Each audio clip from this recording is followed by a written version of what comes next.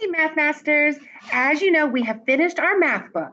So we're going to spend some time reviewing all the skills you've learned all year so you're ready for FASA.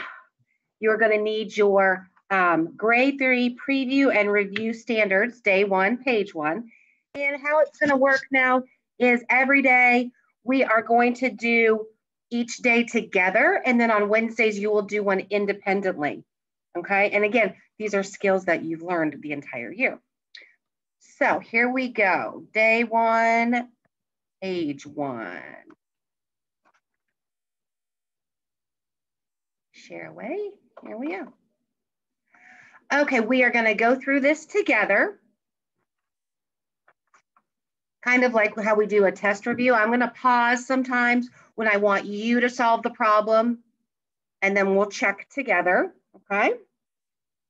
Mrs. Baker fills a drum with 25 liters of water. Then she fills another drum, that's our clue, with 19 liters of water. What is the total liquid volume of water in both buckets?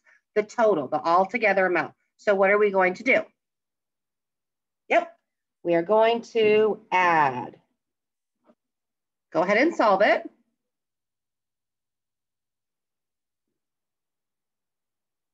And you should have gotten 44. Okay. And again, some questions are going to be easier than others, but it is a review. Amir buys 3 magnets on each of his vacations. He has a total of 9 magnets. How many vacations has he gone on? What are we going to do? Are we going to multiply, add, subtract, or divide? He has a total of 9. So we can't get any bigger than 9 because that's the total. So that right away says no adding and no multiplying, because when you add and multiply, your answer gets bigger. We already have our altogether number. Okay, he has a total of 9 magnets and he buys 3 at each vacation. So I would take my total of 9, divide it by 3 magnets for each vacation, and I get 3, because 3 times 3 is 9. Hopefully that made sense to you. And these questions you have to read carefully. I know a lot of you probably said 3 times, maybe not a lot, but some of you probably just said, oh, 3 times 9. But you have to read each question because each question is asking something different. He has a total of 9, so that tells you your number can't get bigger. Select all the objects. Oh boy, be circling that. Select, what does that tell us? Always more than one answer, never all. Select all the objects that have a mass less than 1 kilogram. And we know a kilogram is not too much weight, right? Kind of around a pound a little bit. So it's not much, less than 1. A bed is heavy, so that's not it. A desk is pretty heavy, so that's not it. Eraser, that's light. Sunglasses, they're pretty light. Plastic fork, light. Okay. What is the value of 376 rounded to the nearest 10? So if I'm rounding to the 10, I look at the ones, right? We've done this many times. 5, 6, 7, 8, 9. Climb the vine. So my tens is going to go up to 380.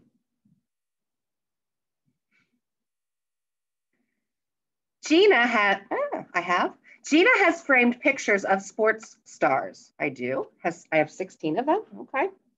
She places an equal number. Remember, I boxed my clues. Equal number, that right away tells us we're probably going to do what? Let's see. She places an equal number of pictures on each 4 shelves. How many pictures of sports stars are on each shelf? All right, so I have 16 pictures altogether. So my number's not going to get bigger, right? So I know right away I'm either dividing or subtracting. I'm not adding or multiplying because my number is going to get bigger. Now, as I talk, if you know what to do and you can go ahead and solve it, do that. If you need the instruction, the reminder, right? 16, so I'm not going to get bigger, so no adding, no multiplying. If I'm putting an equal number on each shelf, you're putting things into equal groups, that is, you are correct, division. And 16 divided by 4, you should know that because you should know 4 times 4 is 16. So my answer would be B. If you are still not good with your facts, you need to make sure you are drawing pictures. You would have 4 bookshelves and 16 total dots. So you would put dots in each one equally until you get to 15, 16. And that would tell you you have 4. Okay? All right, let's move on. We've seen this before and you will see it on PASA. So it's good to practice. What is the value of 165 rounded to the nearest 10? So once again, we know if it's rounding to the nearest 10, we look at the ones and 5, 6, 7, 8, 9, climb the vine. So I'm going to round that to, it's going to go up 1 10 stick, 170. So remember there, we color in 1, we go down to 7, and then we color into 0. Remember the ones with the slashes are for the fractions.